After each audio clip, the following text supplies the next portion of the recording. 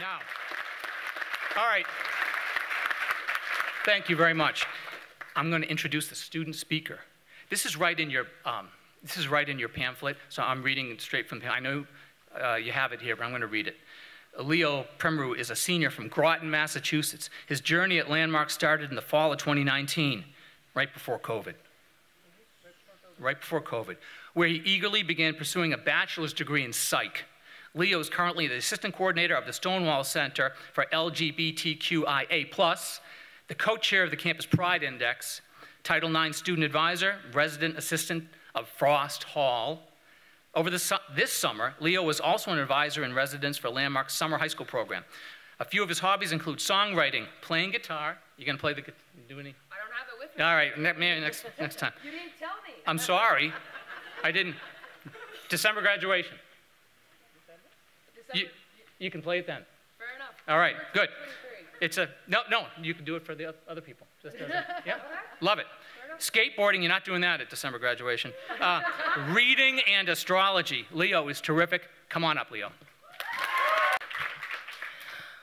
Before I begin, I just want to say that when I was in your seat, my first convocation, there are at least 108 students total. There are now 175 new faces currently on campus, and those numbers are incredible. Give yourself a round of applause.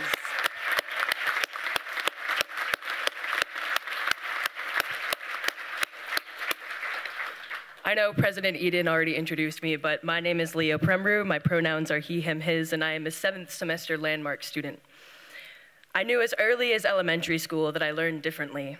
I'm naturally a slow writer. My 2nd grade math teacher made it unprofessionally clear that I struggled with the subject, and my social skills were misunderstood by many.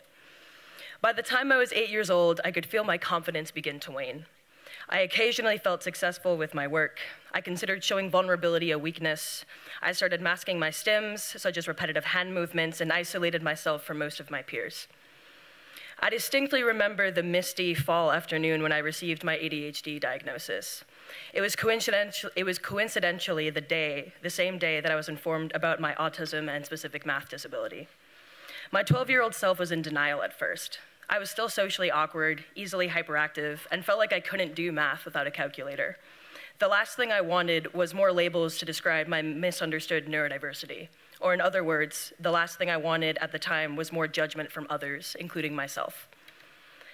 The following day, which I also consider a coincidence, a classmate caught me unintentionally stimming while working independently. She had told me to stop because she found my movements distracting. I immediately replied with, I can't help it sometimes. I'm autistic. What is autism? She asked. This interaction further changed my mindset. I soon realized my neurodiversity was more than just a set of labels. Knowing my neurodiversity meant I could understand myself. I had finally been given the vocabulary I never had, but always desired. As I progressed through my town's public school system, it was clear I couldn't thrive in the rigorous academic environment. I was enrolled in a local charter school for high school instead, which changed my life completely. I was widely accepted and supported. I started attending my IEP meetings. My entire friend group was neurodiverse, and I was an active member in my high school's Gay Straight Alliance and garage band. Y'all are making me wish I brought my guitar now. Whatever doubts I had about graduating and attending college were subsiding by my junior year. However, I still had fears about thriving within a college atmosphere. Reflecting back on my first semester at Landmark in fall of 2019, the most meaningful advice I received was a class comment from my first professor towards the end of the semester. She wrote, "If you paid attention and if you contributed in class, you have the potential to become a leader. You have potential to become a great leader." Previous teachers had mentioned my leadership potential to me, though I never took their words seriously. I believe that class comment stuck with me because I was in the right environment to receive it. I believe I listened because deep down, pushing past my doubt, I knew I could succeed here if I gave myself a chance. I'm going to repeat that because I think it's very important. I knew I could succeed here if I gave myself a chance. Upon entering my 7th semester at Landmark and the start of my senior year, the leadership positions I currently uphold are the assistant coordinator for the Stonewall Center, which is the LGBTQIA+ community on campus, a Title IX student advisor, the co-chair for Landmark's Campus Pride Index, and as of this month, I've joined the residential life team in Frost Hall.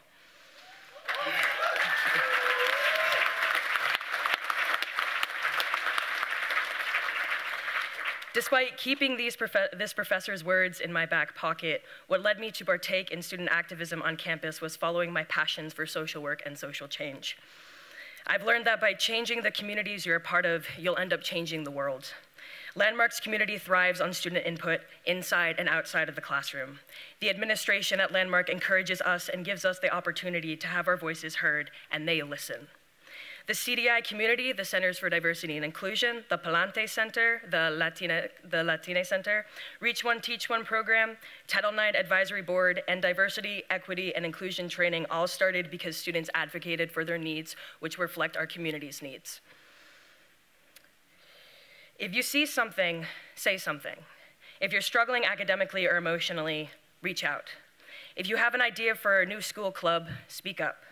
Your voice matters on this campus. No matter how big or small, you have an impact here. The beginning of my parting words are tattooed on the inside of my arm. They say, "Somos el cambio," which translates from Spanish to "we are the change." These words are the motto of the Bate Foundation, an organization I worked for in the Dominican Republic through my high school.